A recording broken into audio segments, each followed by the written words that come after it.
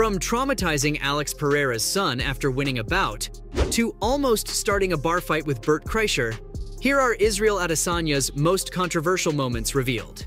You know him for winning titles, you know him for demolishing anyone who stands in his way, but what you probably don't know are the controversies he's been involved in, like mocking another fighter's son.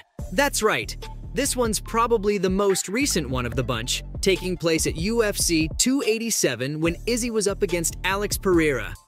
They'd met in the cage 3 times before, and Adesanya had lost all of them. So, he was out for revenge after losing to the same opponent from a knockout. But that's not all. After Adesanya lost that fight, Pereira's son mocked him, pretending to get knocked out just like the fighter did. Imagine that. Adesanya even talked about it in an interview, saying that if that was his kid, then he'd school him there and then and make them apologize, because it's just disrespectful. But it looks like he got his sweet revenge after all. So, at UFC 287, the fight starts, and he knocks Pereira out without a problem this time, finally getting his title and revenge. But then he did something no one expected. Adesanya made the same gesture to the kid after winning, as his dad was rolling on the floor in pain. Now that's some messed up stuff. Talk about taking things way too far and making a child fear for his life in a single night. On the other hand, you might be wondering what Alex's response to it was. Well, turns out that he's a good sport about it and understands why his opponent did what he did. Honestly, I hope that puts an end to this issue. But while this feud might have ended, this is not the only time Adesanya's straight up provoked his opponent. I mean, how can I forget about his fight against Paulo Costa? Now here's a fight that fans are never gonna forget. You might think that taunting Pereira's son is the worst thing this fighter has done, but oh boy, that's only the beginning. In fact, there's rarely a fight out there where Izzy doesn't gesture a taunt at his opponent after winning. But sometimes he just takes it too far. See, his win against Costa itself was iconic. Nothing problematic about how he fought. But what he did after he won was what caused the controversy. The fighter decided it was a good idea to go to his knocked out opponent and pretend to hump him. I don't have to explain why this caused so much controversy in the UFC. According to Adesanya himself, he thinks the only reason it was controversial was because of people being homophobic. Not sure if that makes sense, but alright Izzy, you could have justified that, but there's no way anyone could explain this next thing he did. Defending Joe Rogan. Now, this has happened a bunch of times, but the most controversial of all of them has to be the time when a certain video of the podcaster took over the internet. What video, you might be wondering? Well, apparently, he said a bunch of racial slurs in an episode of his show. Though that's not what we're going to be talking about today. No, today is all about Izzy and how he, for some reason, defended Rogan's actions. All while Rogan himself was down to apologize about the clips on camera, admitting that he's done a bad thing and needs to own up to it. So, coming back to Izzy, he started by talking about how he's black and that's why he can talk about the issue. Then saying that the entire MMA scene is full of snakes and he knows Rogan, that he's the nicest, coolest, even one of the most humble people out there. So no matter what anyone says, he will always have his back. Plus, he also said that everyone else should do the same. That they should just ignore pretty much everything Rogan's done, just because he's a nice guy, and move on with their lives. Not just that. The fighter started talking about how cancel culture would get everyone, trying to turn it into an even bigger issue. People were pissed about that, and you get why. Though what I don't get is why he's defending racists and traumatizing kids, but that's nothing compared to his comments on assault. Now here's one that got serious. Why is that? Because Adesanya thought it would be cool to threaten another fighter while the two were talking smack. In fact, it was so serious that the New Zealand government had to get involved, saying that they do not condone behavior like his, but what'd he say that was so bad?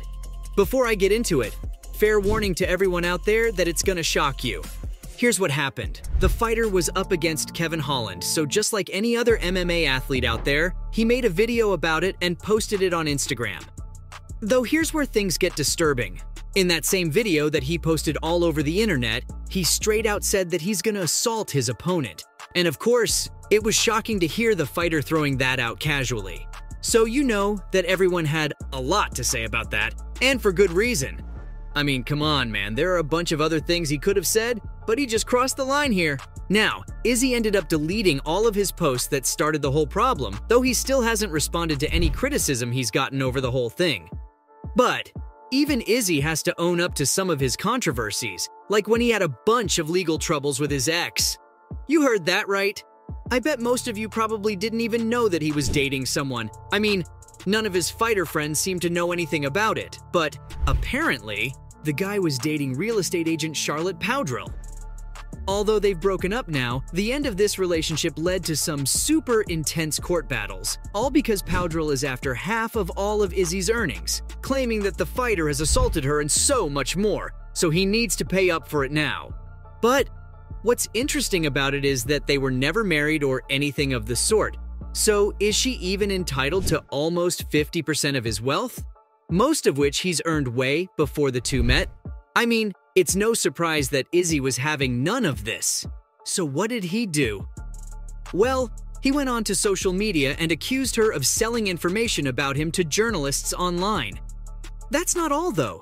Izzy also said that he stopped loving her a while ago, but never said anything about it. Yikes. But that's not where it ends.